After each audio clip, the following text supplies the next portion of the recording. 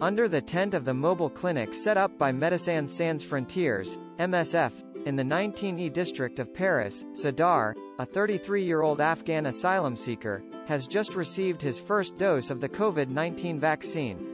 "I had the Pfizer. I follow the news and it is this vaccine that I wanted," he rejoices while waiting for the 15 minutes of observation following the injection to pass. Around him, other Afghans are also waiting to be vaccinated. All live in the building opposite, an exhibition center located near the Porte de la Villette, which has been welcoming migrants for several months without an accommodation solution. The day before, MSF teams went to raise awareness in order to explain that the vaccine was free and accessible to all. "I did it for myself and to protect others," Sadar said. In just a few minutes, the mobile clinic allows people without social security to be vaccinated and to make an appointment for the second dose. Article reserved for our subscribers. Read also how the health crisis worsened poverty in France.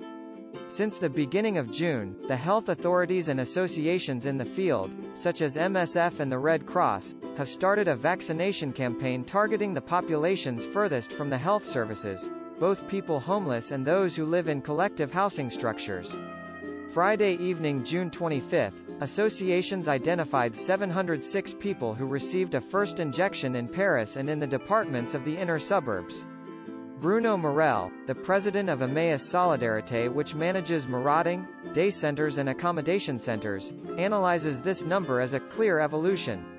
"Our indicators, which were very worrying in March, are recovering," explains.